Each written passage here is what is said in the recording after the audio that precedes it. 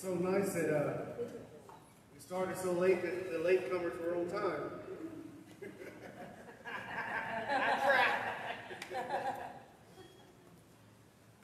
Good to have Amy back with us today. Glad that Shannon's back, made safe down to the state of Arkansas this term. We've got some prayer requests we'll talk about in the next part of the service. Is this loud enough? Do I need to turn it up? If y'all will turn with me, thank you, Randy. If y'all will turn with me to the book of Luke, chapter 10. I have not forsaken the Sunday school request for women of the Bible. In working on that, I kind of morphed into something else. We're going to talk about the Lazarus family. Martha, Mary, and Lazarus. Women of the Bible plus a dude. Three's company, you know what to say. If you're in the book of Luke, chapter 10, verse 38, let me know by saying amen. Amen. We'll have it up here. Now that's one thing, though. This wall is a lot bigger than the TV we're using, isn't it? Yes, it is. Oh, great. Now we'll get a new building. Yep. I need a 90-inch monitor so I can see it. Can you get a theater-sized screen? Dee Dee's old and she can't see the little monitor no more. It says, "Now it came to pass as they went that he entered into a certain village, and a certain woman named Martha received him into her house. And she had a sister called Mary, which also sat at Jesus' feet and heard his word. But Martha was cumbered about with much serving, and came to him and said, Lord, dost thou not care that my sister hath left me to serve alone? Bid her therefore that she help me.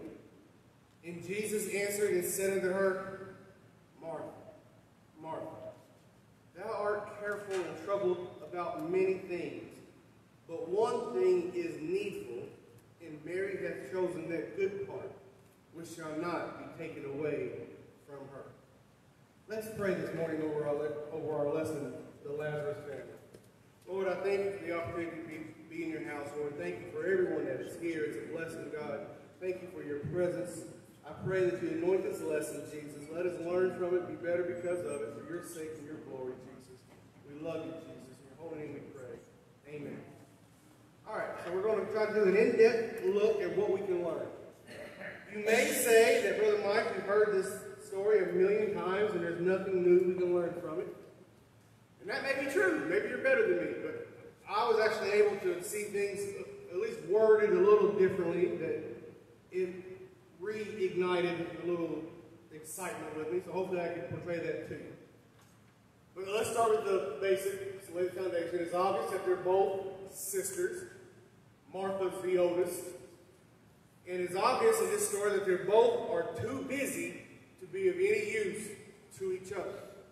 If y'all remember, we did a Wednesday night series on Mary and Martha last fall. And I like the way they put that out because it did not make Mary out to be the perfect person. Had the sisters worked together, every chore could have got done, and everyone could have fellowshiped with Jesus. But as it is, with each of them sticking to their own plan, Martha missed out on hanging out with Jesus, and who knows what chore got missed because Mary didn't help. So it's important. I want to speak to those people who don't understand the importance of work. We were created for the purpose of worship. However, we were called to work.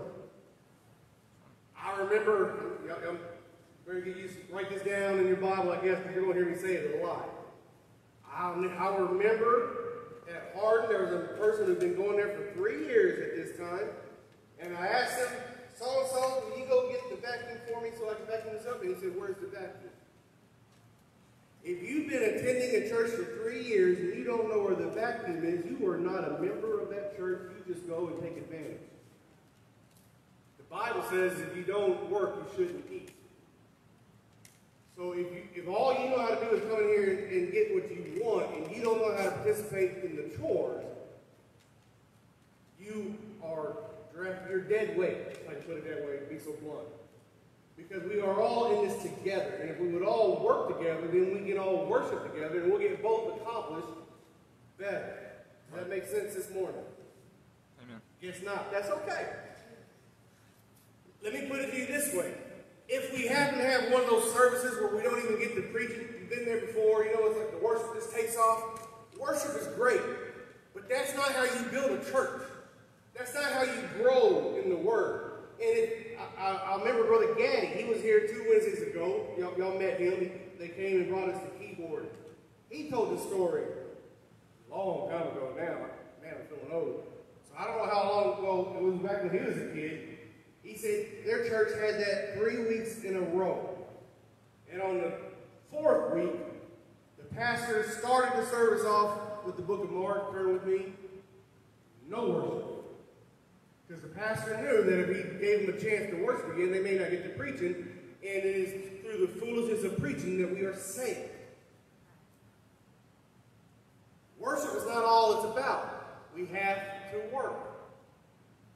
So if you want to be effective, you have to do more than just worship. But still, in the context of this story, Mary was more right than wrong, and Martha was more wrong than right. But Martha is not a villain in the story. She's not a horrible person. She's not mean. She loved the Lord. She was honored to have him there. Throughout the Bible, she's never displayed as anything less than one of his disciples. But she allowed this distraction to make her become spiritually unbalanced. And if you're not careful, your good works will be useless because you become distracted and spiritually unbalanced. There's a verse in 2 Corinthians 10 and 12. It says, "For we dare not make ourselves of the number or compare ourselves with some that commend themselves, but they measure themselves by themselves and comparing themselves among themselves are not wise." Simply put, do not compare yourselves to anyone else. You say, okay, you nod your head, but we do it. We come in here and you want to know why so-and-so gets to do this. Why the pastor lets so-and-so do that. Or you can't sing as good as so-and-so. Or you're not as talented as so-and-so. All we do is compare ourselves to each other. And that's what happened with Martha.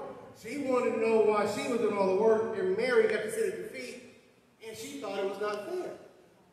Master, do you not care? Listen to that. Does she really think that Jesus didn't care about her? Of course she knew Jesus cared about her, but she became so distracted that her prayers were warped. We need to be careful lest we do the same thing. She lost focus. She became more focused on her sister than on the Lord. And I've seen folks come to church with a chip on their shoulder and they're more focused on their adversary or their rival than they are what they can get from the presence of the Lord. Martha's gripe was more about pride than it was her hurt. She wasn't hurt that she had to do all the chores. She thought herself to be special because she was the one working. She thought she was better than Mary because she was the one working. And she wanted Jesus to acknowledge that she was working. Now, you've been there before. Go back when you were younger, if you had younger siblings. And if you were the only one doing chores, that's natural. You wanted mom and daddy to know, I'm the one doing chores. Boy, Daniel he'll just punch Elijah for no reason. Because Daniel feels like he does all the work in the house and Elijah does not. And I'm not necessarily saying that's totally untrue there. I'm just saying it's relatable. It's relatable. Martha wanted Jesus to say, look at me. Or she wanted Jesus to say, I'm so proud of you, Martha. You're working so hard. We need to be careful of our self-righteousness. Martha actually got to a point where she acted as if Jesus needed her works more than she needed Jesus. Now see, that was new to me when I was studying this. When I was putting that together, I hadn't put it together that way before. She thought that her works was more important than sitting at the feet of Jesus. One of the first things I asked when I came here, and some of y'all know about it, is I'm different. If we have a supper after service, I don't particularly care for anyone leaving the service to go prepare the meal so it's ready at the end of service. I don't like that. And this is part of the reason why. That meal is not more important than the Word of God and the altar call. We can wait an extra 20, 30 minutes to reheat the food and visit with each other and still have a good service. No one is more important enough to put Jesus aside and go to work. That makes sense? Makes sense. Thank you. Some of you may be saying it, but I'm not hearing it. That's okay. I'm going to move on anyway. I need you to understand that the rebuke that Jesus gave her was a soft one. Because, again, she's not a villain. She just got distracted. She just got a little swayed a little bit, and he brought her back. And I love the fact that nothing shows that Martha was being rebellious or scorned from that rebuke. When we visit them again later in the Bible, she continues to believe in the Lord. That's incredible. The word of the Lord never hurts the feelings of someone who loves the Lord. It may step on your toes. It may make you feel convicted, but it won't chase you out the door. If the word of the Lord chases you out the door, you never loved him to begin with. She loved him, and she understood that whatever he said was right, and it made her better. So now, who exactly is Lazarus in this story? He is their brother. By custom, he would be the head of the house. It does not describe his job, his occupation. He may have been retired. But we know the times of the day that the man was the breadwinner, so whether he worked or was retired, they lived off of what he provided. And that's important later when you know the rest of the story of Lazarus, how important that was. Let's read about Lazarus. John chapter 11, verse 1. Brandon's getting quick. I like that, Brandon. Good job. John 11, 1. Here, pages turn, I'll give you a chance. Anytime somebody wants to read in their personal Bible set on the wall, I encourage that. I will always wait. Good, Jamie? Okay. It says, now a certain man was sick, named Lazarus of Bethany, the town of Mary and her sister Martha. It was that Mary which anointed the Lord with ointment and wiped his feet with her hair, whose brother Lazarus was sick. Therefore his sister sent unto him, saying, Lord, behold, he whom thou lovest is sick. When Jesus heard that, he said, this sickness is not unto death, but for the glory of God, that the Son of God might be glorified thereby. Now Jesus loved Martha and her sister and Lazarus. When he had heard, therefore, that he was sick, he abode 2 days still in the same place where he was. You need to understand that sometimes Jesus will purposely wait even after he hears your dire need, emergency prayer request. Does that make him any less God? No. Does that make him any less perfect? Everything about him is perfect, including his decisions and his timing.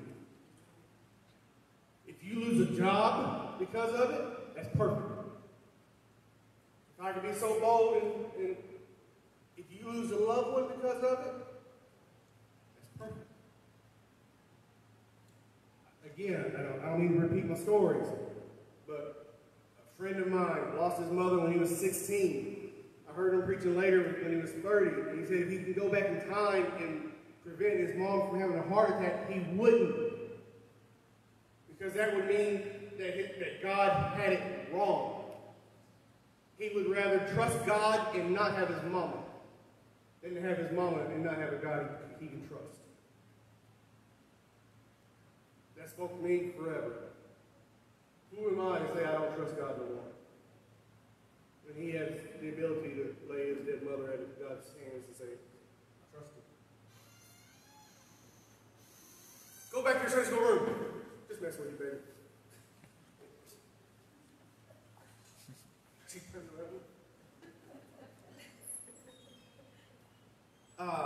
This is Sunday school, so just for the sake of learning some details here about the scripture, when it says the town of Mary and her sister Martha, believe it or not, there are some people that take that literally, and they believe that Mary and Martha owned the city. And that the residents were their tenants. That's not what it means. It just simply refers to the town in which they lived. It speaks the same way of where Andrew and Peter lived, the town of Andrew and Peter. It's talking about where they lived.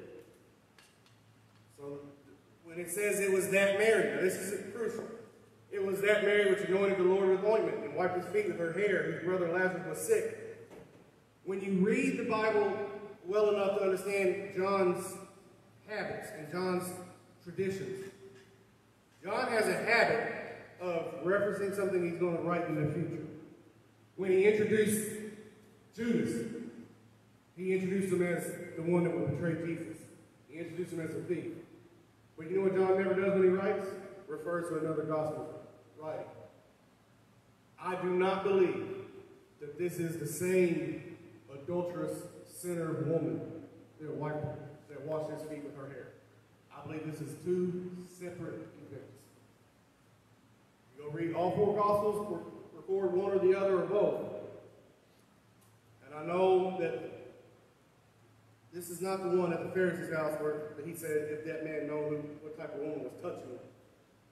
Because the Bible doesn't, that's not the Mary that's described anywhere else. That's a different person. That's a different Mary. That's important to know here later on. So, this is not that Mary. Now, Lazarus is sick.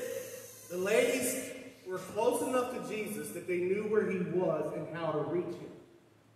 That's important to know in those days. It's not like they had email or text message, Instagram or whatever, Snapchat.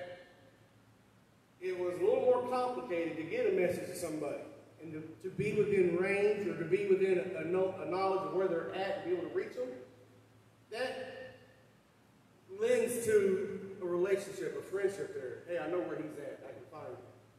And that's important because it describes their relationship. It says that he loved them. But you know what it doesn't say? Why he loved them. Nowhere in the Bible does it describe how their relationship started. It doesn't say that one day while he was traveling, they befriended him. It doesn't say that he helped get a tree out of a cat. He did a small miracle. It doesn't say how it started. All we know is somewhere down the line, they became not just friends, but good friends, and he loved them. I think that's crucial. I think that is significant of its own. Because again, going back to comparing ourselves, some of us feel insignificant compared to others because we don't have the testimony of other people. I've known young people who feel inadequate because they have not done drugs and alcohol, so they feel their testimony is not as powerful as others.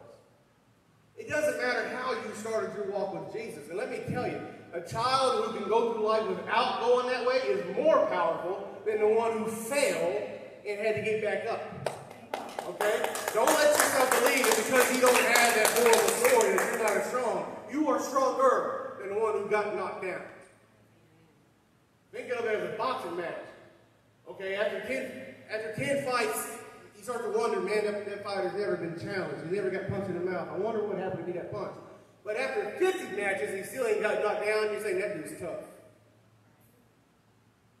And such is the Christian who never had to go that way and never had to pick themselves back up. That dude's tough. It doesn't matter how you started your walk with Jesus. All that matters is he loves us all and he has a relationship if he would allow him that way. Don't compare your relationship with someone else's. It doesn't matter how you got started. All that matters is that you start. Now here it says Jesus purposely waited. I believe it was hard for him to wait. I believe that while he knew what he was doing, he still loved them and he knew it was hurting them. And I believe it hurt him. Sometimes you do things that's best for your children and it hurts you more than it hurts them. John 11:14. If you're reading with me in your Bibles, you might want to just go ahead and keep it on John 11. 11:14. Then said Jesus unto them plainly, Lazarus is dead. They thought he was referring to taking a nap. And I am glad for your sakes that I was not there, to the intent ye may believe. Nevertheless, let us go unto him. Then said Thomas, which is called Didymus, unto his fellow disciples, let us also go that we may die with him. Then when Jesus came, he found that he had lain in the grave 4 days already. Let's talk about Thomas for a second. He gets a bad rap as Thomas the Doubter. Here, I'm not going to talk about when he said, when Jesus rebuked him for, you believe because you see, blessed are those who believe without seeing. I'm not going to talk about that. But right here, when he says, let us go that we may die with him, that's not Thomas being Eeyore.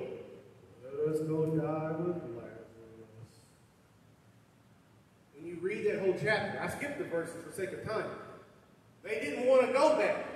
They told Jesus, Master, they tried to stone you the last time. You're wanting to go back? So when Thomas said, let us go die with him, he was not being doubtful. He was being courageous.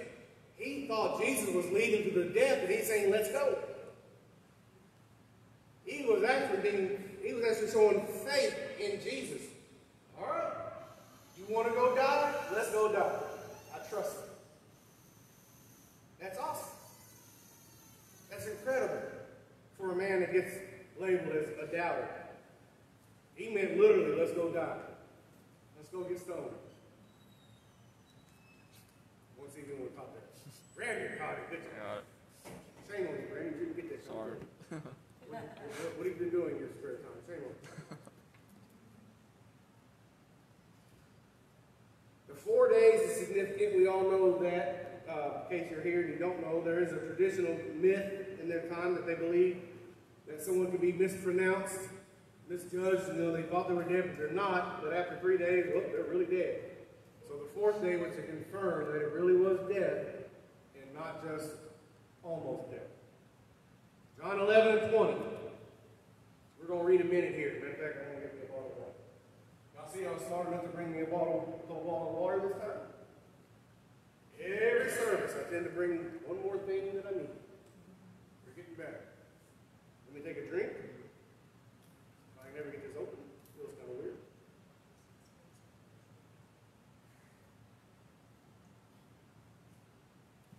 Then Martha, as soon as she heard that Jesus was coming, went and met him.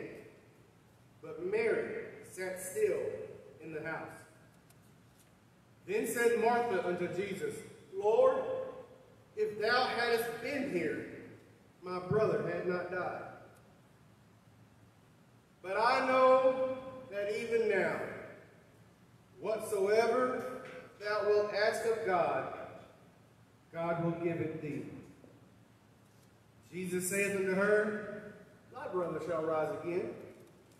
Martha saith unto him, I know that he shall rise again in the resurrection at the last day. Jesus said unto her, I am the resurrection and the life. He that believeth in me, though he were dead, yet shall he live. And whosoever liveth and believeth in me shall never die. Believest thou this? She said unto him, Yea, Lord, I believe that thou art the Christ, the Son of God, which should come into the world. And when she had so said, she went her way and called Mary, her sister, secretly, saying, The Master is come, and calleth for thee. As soon as she heard that, she arose quickly and came unto him. Now Jesus was not yet come into the town, but was in that place where Martha met him. The Jews then which were with her in the house and comforted her when they saw Mary, that she rose up hastily and went out, followed her, saying, She goeth unto the grave to weep there. Then when Mary was come where Jesus was and saw him, she fell down at his feet, saying unto him, Lord, if thou hadst been here, my brother had not died. When Jesus therefore saw her weeping, and the Jews also weeping which came with her, he groaned in his spirit and was troubled, and said, Where have you laid him? They said unto him, Lord, come and see. Jesus wept. Martha is still trusting the Lord. Sort of. She didn't know to what depth he was capable of, but she knew he was the answer to some degree. But she takes comfort in his presence. She didn't have the faith or the understanding for the resurrection. And I tell you what, I see that a lot in our churches today. We're happy to come to church because we know we should. We like what we feel, but truly deep down, we don't really have that faith in the resurrection.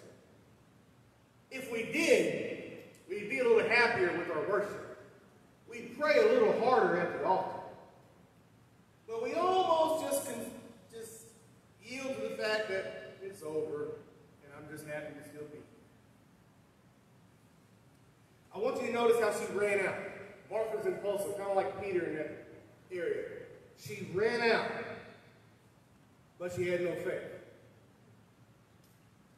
Some people are like that. They're all action, but they're no depth. Some of the loudest people in the church are the shallow when it comes to faith and actually making a difference. Don't compare yourself to others.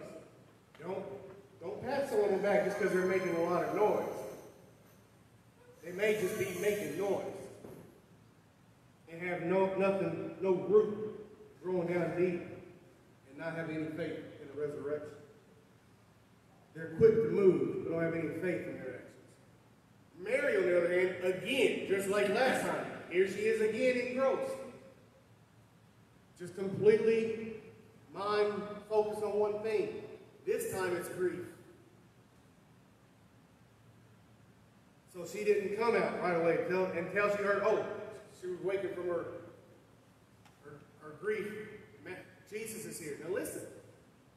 She was engrossed in grief. And her prayer was still one of grief. But it was a form of worship. How can her grief be worship? Because of her stance. She fell at his feet. Martha came out quickly, but never did really worship him. Mary came out and worshiped him with her honesty. There's a difference. God loves your honesty when it's in worship. When's the last time you were on your knees telling God, it's okay, whatever? God, I don't understand why my husband's this way. I don't understand why my marriage is this way. God, I don't understand why my job is this way. But you got your hands in the air at the same time. There's nothing wrong with that. That is a broken and contrite heart, being honest with God in your worship. The Bible says God will not despise a broken and contrite heart. I'm telling you, that's a powerful, powerful prayer closet moment. If you're ever in that place, don't be ashamed to be honest with God. There is more power in having your hands up and telling God everything than just sitting there like this.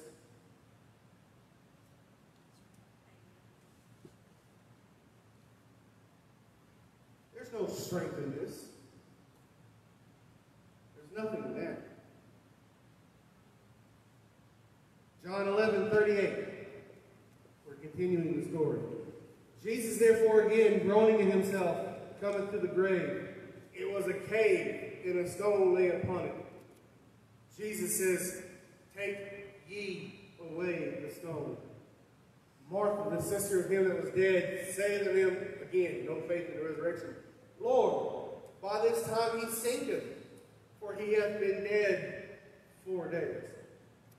Jesus saith unto her, said I not unto thee, that if thou wouldst believe, thou shouldst see the glory of God? Then they took away the stone from the place where the dead was laid. And Jesus lifted up his eyes and said, Father, I thank thee that thou hast heard me. And I knew that thou hearest me always. Now listen, people are confused about why Jesus prayed. Here he's demonstrating the example that he set it. I knew that thou hearest me always, but because of the people which stand by, I said it, that they may believe that thou hast sent me. And when he thus had spoken, he cried with a loud voice, Lazarus, come forth. And he that was dead came forth, bound hand and foot with grave clothes, and his face was bound about with a napkin. Jesus saith unto him, loose him, and let him go. Now we're getting to the fun part of the story, right? Who had to remove the stone? The people. I need you to understand this because some of you have been praying for a miracle. Why didn't Jesus speak the stone away?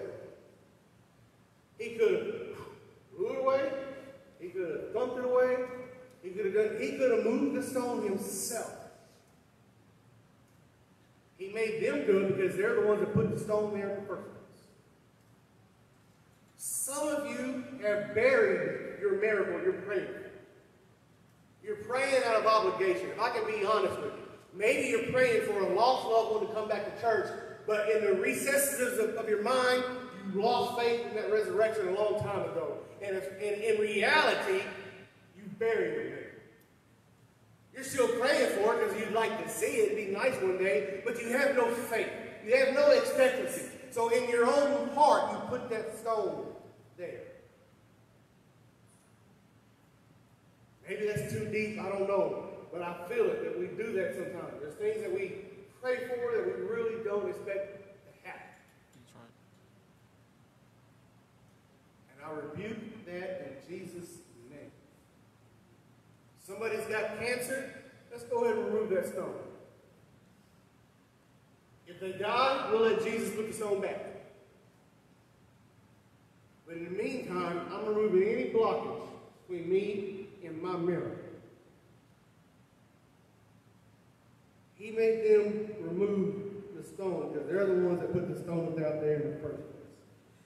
We get excited about why he called Lazarus by name. Brandon, I'm going to embarrass you real quick because you're one of the newest ones here. Do you know why he called Lazarus by name? That's good. That's because the guy who knows. See, not everyone does know. He called Lazarus by name because if he just said, come forth, without speaking to someone specifically, then everyone in that tomb would have been obligated to obey the voice of God and come forth. And that would have been a hairy situation. You know how many dead mother-in-laws would have came back?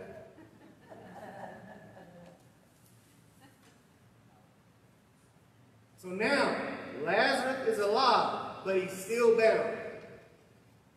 Going back to that stone, he told the captives, the same people who bound him and wrapped him up, they have to go loose him and let him go. You have to find that person. And I know I'm speaking metaphorically. You know who I'm talking about. Maybe you don't. If you don't find, guard your heart. Don't bury anyone prematurely. But if you have that loved one that you've already given up on, now, you remove the stone, but go ahead and loose them in your mind. Go ahead and picture them dancing. They can't dance if you got them bound up. Go ahead and finish loosing them and letting them go. It's time to believe in a resurrection. Brother Mike, how do I do this craziness that you're talking about in prayer? Consistent, habitual prayer.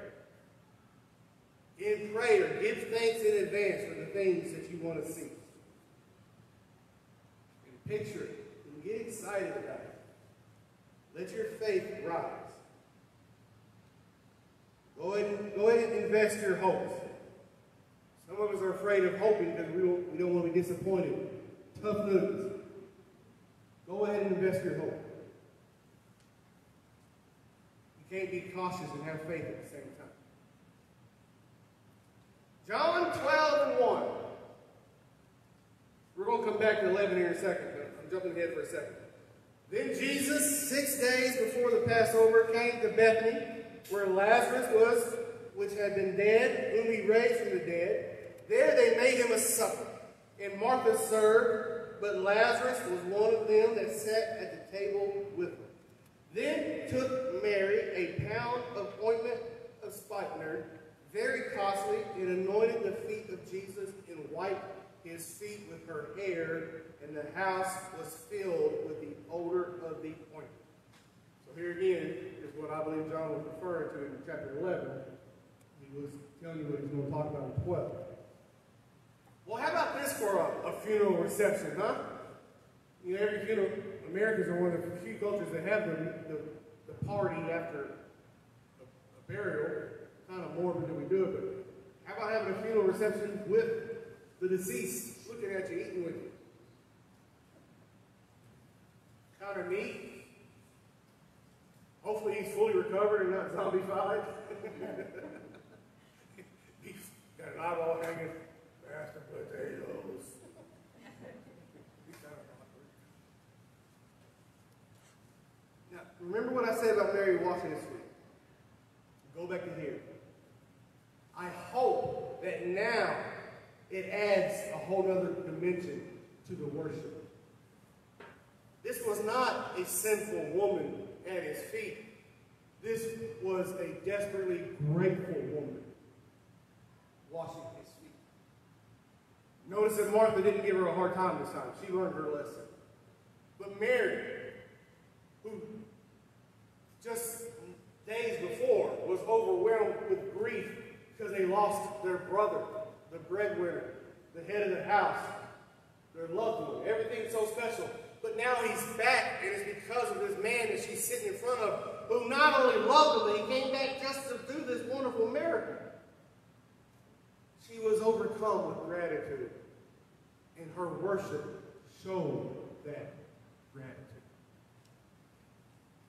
Does that ring a bell? Does that touch anyone else's heart besides mine? Does that seem a little awesome to anyone else? Now let me ask you something. This may hurt a little bit.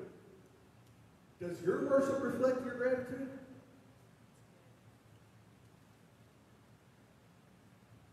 Only you can answer that. I need to make sure. First of all, you need to ask yourself, do you know why you worship? I know why I worship. I know what I would be without Jesus. I know what I have because of Jesus. And I may not worship the prettiest, but you will hear me worship every song because I'm grateful. And I refuse to let one opportunity to worship go by and I sit there and tell God he's not worthy of my worship. You just don't inspire me, God. I've been to too many Razorback games calling the hogs. No, and I'm not ashamed to put my hands in the air and call a hog. You may think that's blasphemous or whatever, but because I raised my hands for Jesus, I'm not convicted. Now, if I didn't raise my hand in church and raise my hand and call a hog, yeah, that'd be kind of sad. But I raise my hands in church every song. Sometimes I have no clue. That song they sung this morning was new to me. The first verse, I'm learning it with you. But I started to get the hang of it by the chorus. When I don't know, and I'm horrible with the beats, so when I can't clap, because I'm grateful. Oh, I'm so grateful. Does your worship reflect the proper level of gratitude? Let's go back to John 11, verse 45. Then many of the Jews which came to Mary and had seen the things which Jesus did, believed on him. But, I'm starting to wrap it down, by the way, in case you're wondering how long I'm going. It's only been 45 minutes. It's not bad for a Sunday school lesson. But some of them went their ways to the Pharisees and told them what things Jesus had done. Then gathered the chief priests and the Pharisees a council and said, what do we? For this man doeth many miracles. If we let him thus alone, all men will believe on him, and the Romans shall come and take away both our place and nation. That miracle was the last straw for the leaders.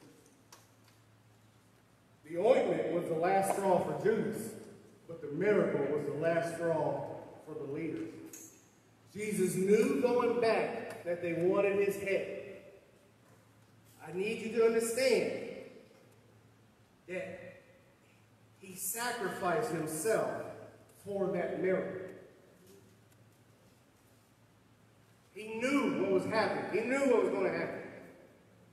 In order to give them Lazarus back,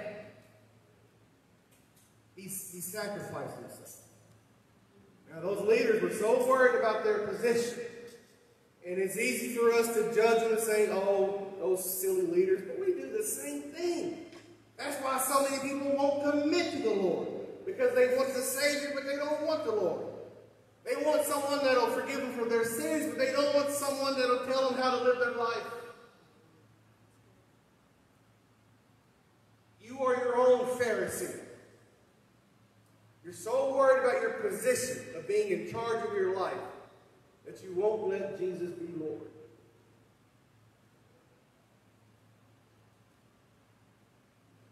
again, going back to Jesus sacrificing himself, I wonder if you understand the cost of your miracle today. And if you do, I ask you one more time, does your worship reflect the proper level of gratitude, considering the cost of your miracle? These are the lessons learned from the Lazarus family. Do we have any questions, comments, or concerns?